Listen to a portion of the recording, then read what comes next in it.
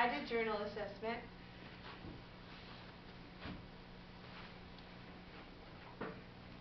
Okay, so my first slide I did on article summary.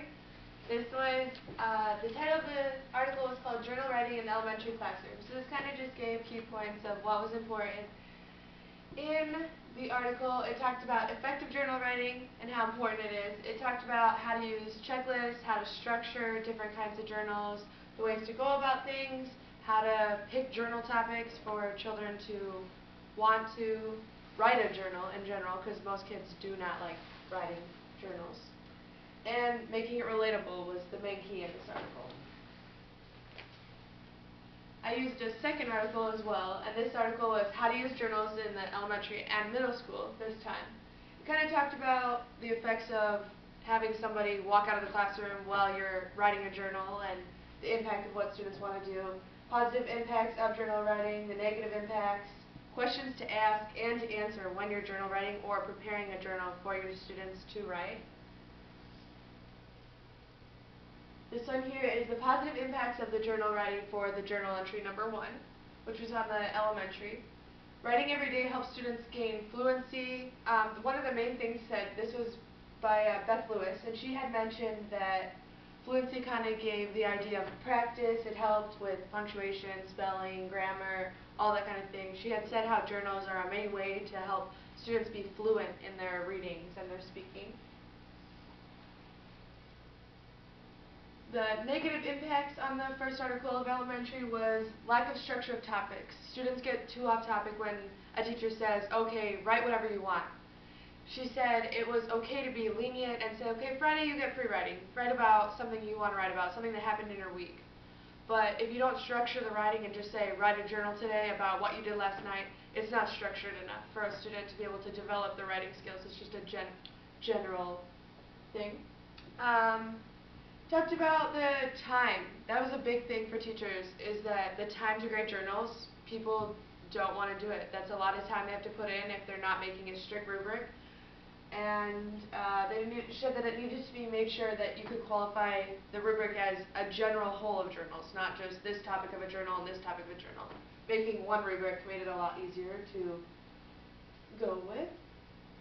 The positive impacts of journal writing for the middle school and elementary had to do with building relationships with people in the community. It's very important to have the aspects of the life around you.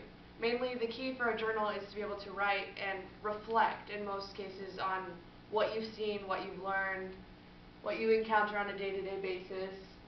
Some of the things they said is it gave students a safe place to write. That should be somewhere where maybe there is times where the students read it out in class, but it should be an appropriate topic that they feel comfortable sharing with the class, maybe what they did do on the weekend. Not something such as a personal topic that you can say that somebody might not want to share. It makes them feel uncomfortable. Most of the things were, you can give journals as a homework to promote students to read individually. Say if you say, hey, tonight I want you to write a one-page journal on this topic. Okay, well, you know, a one-page journal. I'm explaining it for something I've experienced. Well, that's easy homework because that's something that I just did. I can write that out easily. It's not something that is going to impact me as a time-consuming homework when it's something I can relate to.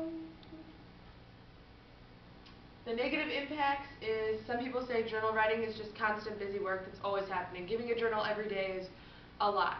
They say making it a bell ringer would be better, but if you're doing it as something every day, students get sick of it. It's the same thing every day. Yeah, it's a different topic, but it's the same thing every day. It also gives students the freedom, but like I had said, the achievement in the writing doesn't go up if you're just saying, write a journal about whatever you want every single day. That's not structuring them to develop and become a better writer.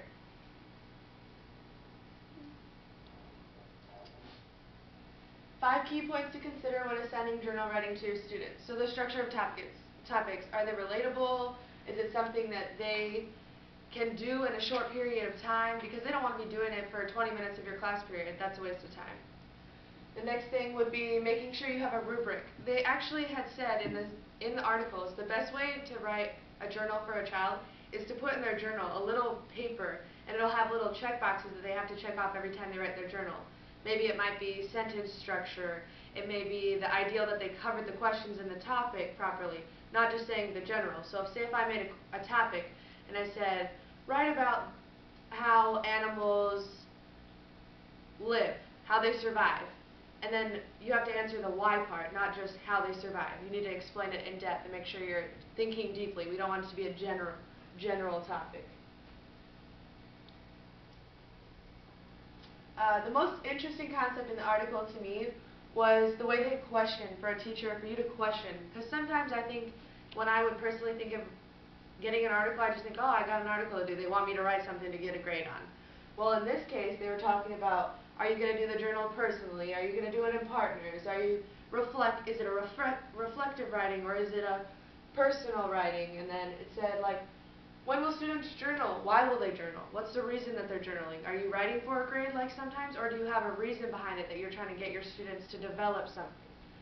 It really talked about, that was something that really struck me as something I never would think as in depth about.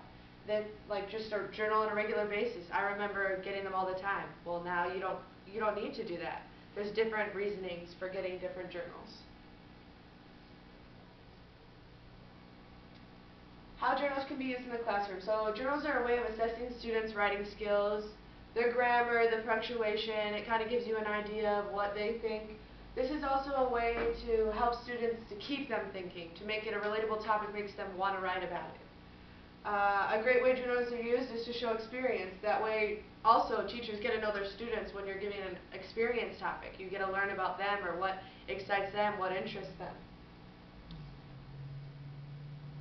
This is an activity that I did for the class. This is just something short, if we were to do, would be write a one-paragraph journal, 3 to 8 sentences about someone who has inspired you in some way to be the person you are today. And I just said on here, think deeply, be reasonable, give examples, and you have 5 minutes. That way it gives structure, it's a topic that's relatable, and it's something that you know is wanting to be shared. Because it is something that inspired you, which should, in most ways, be positive. And then this is my video here.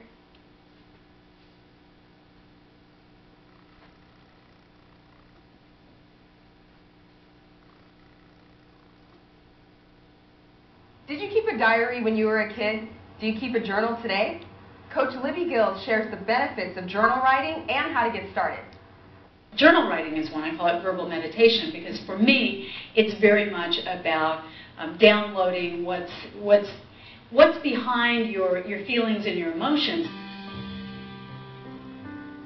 Sometimes it's frustration, sometimes it's grief, sometimes it's anger, and if you get that out on the page, and it's not just what you write in that day, but it's looking at recurring themes that start to emerge. So you get a very clear sense and pattern of, what's bugging you or what you're holding back, and I encourage people to do this 2 ways. And one is just free-flowing communication. Just write. Just give yourself 10 minutes or 5 pages or whatever you want to do that's doable. Don't say, if you've never written in a journal before, don't say I'm going to do an hour a day because that'll make you crazy. And you just let your hand flow. And the other way is to pose powerful questions. Ask yourself something. What's blocking me here? What job do I want? Who do I need to have on my support team? And ask yourself that question maybe the night before, and then when you get up in the morning, begin to write on that topic, because your mind will do some of this work for you while you sleep.